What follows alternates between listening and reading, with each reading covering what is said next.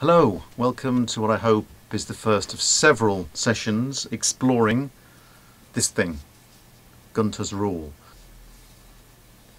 Late 1700s, early 1800s I believe. I managed to buy one yesterday. I'd been looking for one for a long time and had given up ever owning one. I bid on one on eBay, went up to about £160, at which point I thought, how much do I really want what is at the end of the day just a piece of wood? Went for 190 I think, so they're very sought after, very rare. It's the precursor to the slide rule. If you want to know what slide rule is and you don't already know, then do have a look around on YouTube and elsewhere where other people will explain it far better than I can. I only have a basic grasp of these things. All I really understand is it's a logarithmic scale placed on top of another logarithmic scale, and that allows you to add together two distances which multiplies those numbers because they are logarithmic. I understand that much, and that's about it so far, which is a bit worrying because this is far more complicated than that. I'll show you in a moment. There's so many different scales and complicated things going on which I only have the vaguest idea of, because there doesn't seem to be a lot of material out there to help you use one of these things, including YouTube, which is why I thought I'd start not showing you how to use them but exploring myself how to use it, and then hopefully sharing that with others. And if anybody wants to help me, then that's fantastic. So let's have a look at some of the details on it. There's me looking excited because I just bought one for £10 at an antiques fair from a man who said it was very old, which it is, but didn't really know, I don't think, what it was. And I didn't know what it was when I bought it. I knew it was quite black, you couldn't really read much on it. But as I walked away happily with it, I noticed there were lots of these little brass plugs on it, and that tells me that it's a Günter's scale, because that's the point at which you put your divider, or one point of your divider in, to use multiplication and the other things that this amazing analog computer basically can do, which we'll see in a while.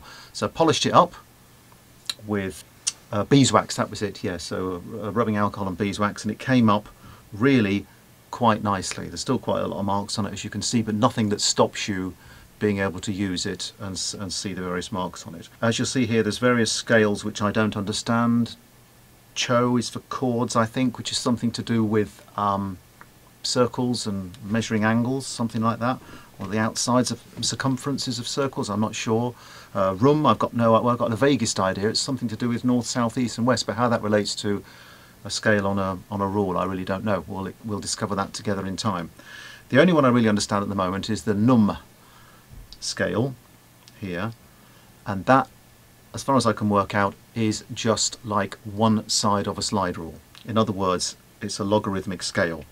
I'm going to demonstrate the limit of my knowledge now, which is how to multiply two numbers together using the Günter's rule.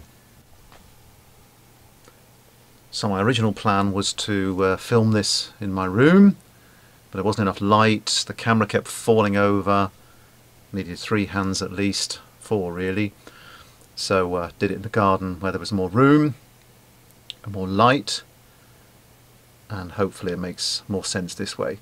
So we're going to multiply two numbers together, 8 and 42. In order to use the Günter's rule, you need a large pair of dividers, which I don't have. So I used a folding rule and super glued a couple of pins on, and then filed the ends off the pins so they weren't sticking into the wood too much.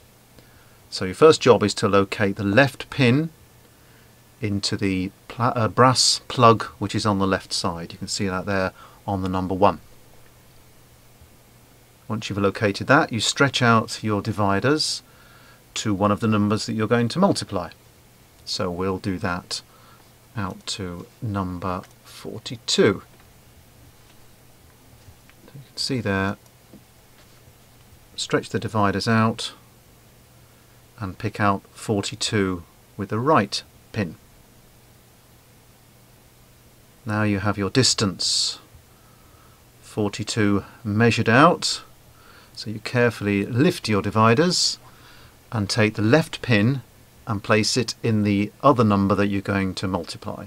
So in this case it's the 8. I know that looks like the right side pin, but it's not, it's the left side. I've just bent it out the way so you can see what's going on there. So we picked out the 8, now we roll the dividers over using the distance that we'd previously done, the 42, and we bring it down onto the Günter's rule. So we've now taken 42 and added that to 8, except we're not adding it, we're multiplying it because they're log scales.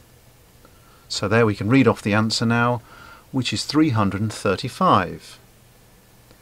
I was very pleased by that till I realised that, of course, 8 times 42 is 336, so it's not quite right.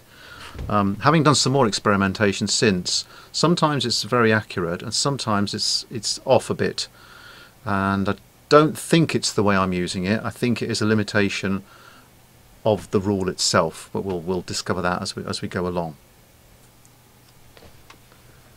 That's it. Thank you very much for sticking with me there, and in the next video we'll explore some of the other scales. In the meantime, thank you very much for watching and hope to see you again.